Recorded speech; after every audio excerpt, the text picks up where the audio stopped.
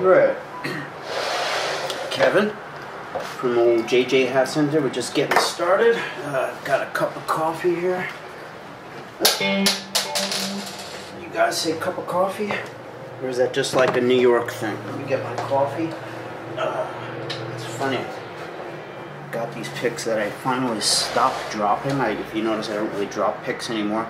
It's this thing that's called a freak. Can you read that? It's backwards to me. Freakishly large V-pick.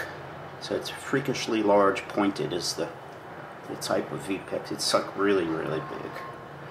But it doesn't look that big here. But anyway, some kind of acrylic or something. It helps grip to my fingers and stuff. I don't know, I haven't been dropping them. But anyway, yeah, now I dropped them on purpose. I flipped them. So yeah, let me get a sip of coffee. We'll talk about some hats now too. Oh, I want to do a little Kevin's record time before we forget about it. Let's get this out of the way. This is, I don't know if I'm going to be able to play this record today, because I'm afraid if I do play it, I'm going to get demonetized, but you guys feel free to tell me some of your favorite records. This is amazing. This is such just beautiful, beautiful music. It's Thick as a Brick by Jethro Tull. Very good friend of mine, his name was Kenny Young. We sort of had a falling out, and we hadn't spoken for years and years, but when we were young, he turned me on to this amazing album. We were both into progressive rock and stuff like that. My big group was Queen. When I was a kid, I loved Queen, and I loved the Beatles, and he was into this stuff. We were both really kind of priding ourselves on being great songwriters. We became songwriting partners and stuff. He was the lyricist, and I was the music guy. Anyway, this song was kind of like that ultimate album. We always consider it like, could you imagine writing this, you know? It was Thick as a Brick, came out in '72 from Jethro Tull, and it's all one song. It's one of those progressive albums where it's completely just one thing, one idea that just keeps going. And there's so many parts, it's just like, all I can say is just beautiful, beautiful music. You have to give it a chance.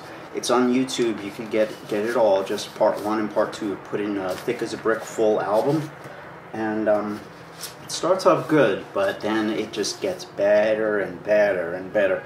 And then the end of side 2 is a little weird, and then side two, I mean, the end of side one is a little weird. It ends a little strange. It's the only weird part.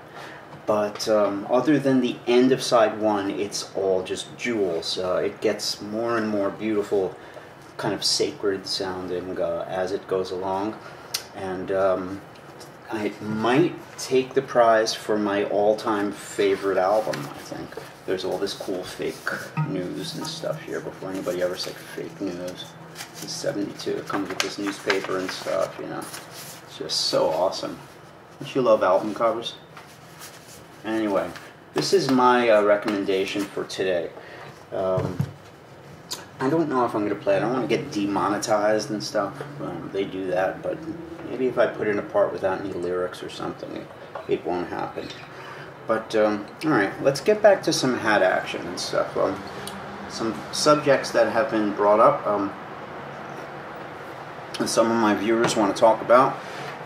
A lot of it is hat care. So I'm going to put this down for a second. We're going to talk about hat care. Alright, I just want to show you with my hat.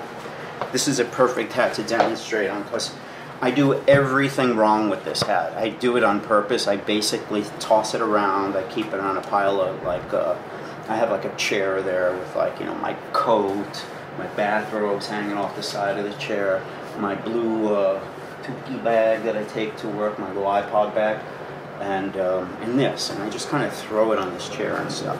So this is like my hat that I wear at home. I always mess it up, and I do everything pretty much wrong. But I guess in a way it's good to show you because this is the typical hat that I get when people say, can you steam my hat? Can you fix my hat up? They get ready to say, what's wrong with it, this and that. And I already know what's wrong with it, pretty much everything. I go off the whole I go over the whole checklist and stuff. Firstly, it's too soft. Okay, it got too soft. Really, just through use, it happens. Like your shoes wear out and stuff. These get soft, So it's part of owning it. So we got to stiffen it. You want to stiffen the underside with some hairspray, and you could even stiffen the top a little bit. This type of hat is meant to be soft, so its softness is kind of its strength. But there has to be a little bit of stiffener there. Not so it feels stiff, but it needs to feel like better. Just some snap. Okay, and this brim, the quality of this felt is so amazing that I can re-stiffen it hundreds and hundreds of times. I've already done it dozens of times. It'll keep bouncing back. Alright, remember, before you stiffen, cover the sweatband and dust it with packing tape very well, because anything you spray, it's going to seal in all that dust underneath it. So clean it perfectly before you spray with hairspray or super hold hairspray or whatever. Alright, next we have, see that right on the ribbon there? Okay. Those wrinkles come, you know what this comes from, right? Alright, we've talked about it too, from stacking hats. Alright, when you stack hats, the hat on top pushes down the ribbon on the hat below. It goes wham. Okay, now, yeah, you could steam it out, but it doesn't really work. It still shows a little shadow, like, just kind of like a little shadow of a wrinkle. The only way to get it all out is to wet it. You have to wet this with a paper towel. You get a wet paper towel, like in a bowl or something. Squeeze it out, Dab it here until the entire band is brown, darkens up from being wet, okay? Get a second paper towel that's dry because you're going to get some drips coming down here and stuff. You want to catch those drips. Dry anything up there, catch the drips. Take that wet paper towel, wet the entire thing except the bow. When it dries, let it dry naturally. It'll dry tighter and it'll get rid of all those wrinkles. Alright, so there's number 2. Don't stack your hats, Captain. It's overly soft. What else? There's a lining missing. If you wanted a lining, that's a really cheap thing.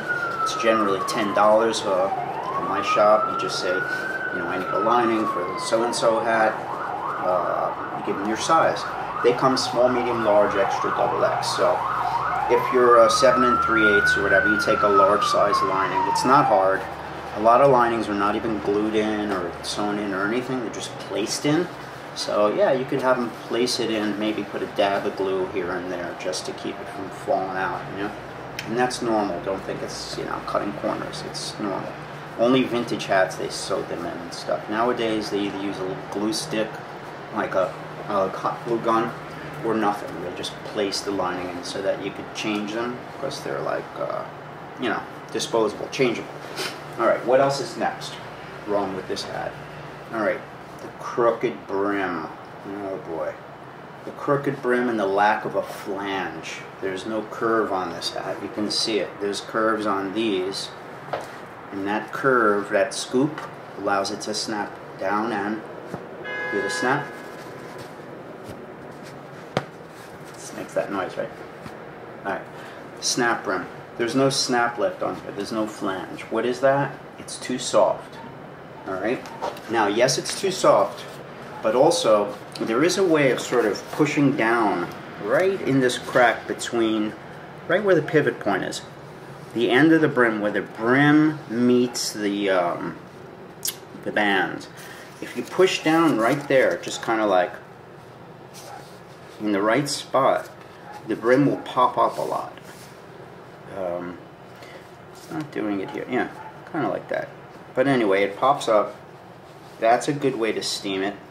So steam it, then you want to get that brim up. So what I generally do is steam the underside of the hat next to the bands, right here where my finger is. I steam there. Steam is coming here, and I push from behind to get the brim curvy again. Okay, then I change. I push from behind and I'm steaming in here. Okay, so the brim is now getting curvy. You're getting a flange back to it, but it's crooked as all heck. It's very crooked still. That's okay, because you're going to get that next. So you're pushing, you're pushing, you're pushing to make that flat brim a flanged brim, a curved brim. So as you push, you're steaming on the inside, okay? When you feel everything is kind of like pushed up, the next step is you take the edge of the brim, the end of the brim, and you straighten them out by doing the tabletop method. If you fall just straight down like that, look how straight it gets.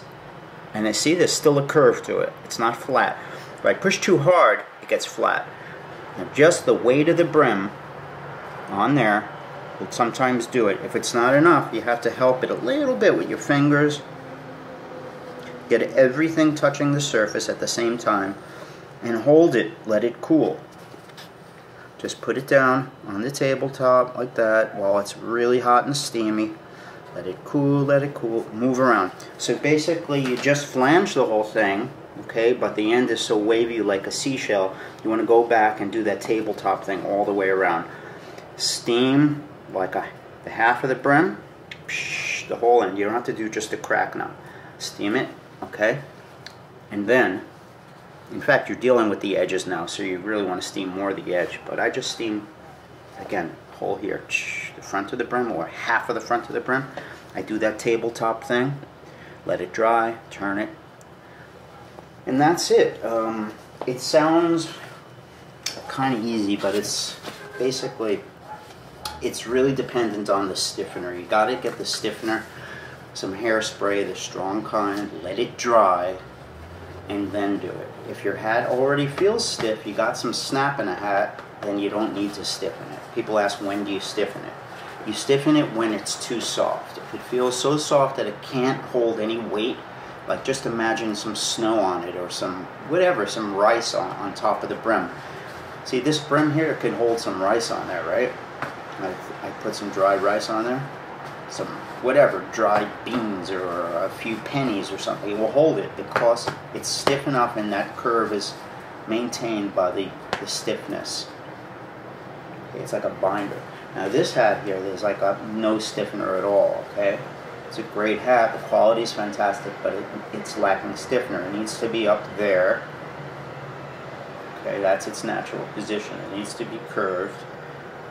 So if I put the pennies on there now, they might hold like maybe 1 or 2 pennies. Not much though. Probably none. So there's your test. It's got to hold weight.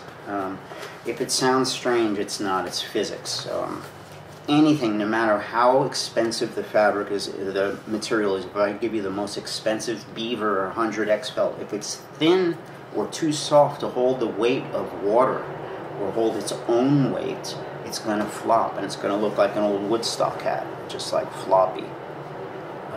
We get a lot of these really wide brim ladies hats that are cheap, and they're too thin to hold their own weight, so they fall down on the lady's head like this pillowcase, and they're worthless. And they come into me, can you stiffen this, can you fix it?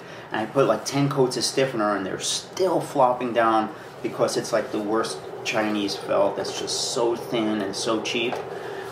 There's not enough of it. You need more felt. It's got to be double, triple, quadruple thick, and then add some stiffener, and then dense. It's got to be dense. They take lots of felt and they push it and dense. So these are strong hats. The hats that have some stiffener on it and stuff. If there's no stiffener, okay, it's luxurious. It's going to feel good, but shape-wise, you're not going to get a lot of control, like razor sharp edges and stuff. No matter what the quality, I'm sorry, you need a little bit of sizing to make that work. Okay, I overstated my point, I'm sorry. What else is wrong with this hat? I don't know, not that much more. The rest you could clean. You clean it with packing tape. You just get yourself, from the 99-cent store, a roll of packing tape, or a lint brush, or lots of masking tape, make rings, pat it down. That's how you get the dust off, and your dirty, grungy looking hat looks clean, new, and beautiful. Usually this is going to be 99% of your hat's appearance is just dusting it. I dust it really, really well. I mean, I just wipe it and I get every single dot of dust off. That's the way you got to do it, And look carefully, put your glasses on if you need it. Just get every bit of dust and then your hat's going to look really new. Like this hat, yeah, it looks okay, but it's dusty. If I gave it the old packing tape treatment, it would be beautiful. It would look like a new hat. And that's all. That's all I need to do. It's the difference between something looking used and new sometimes. So yeah, packing tape. Get yourself some. Get a roll. Go to the 99-cent store or whatever hardware store. It's like $2 at most. Sometimes like $1. All right. We're going to play you out with a little Kevin from... We're talking about, hey, yeah, Kevin from that old hat center, teaching all kinds of stuff on his day.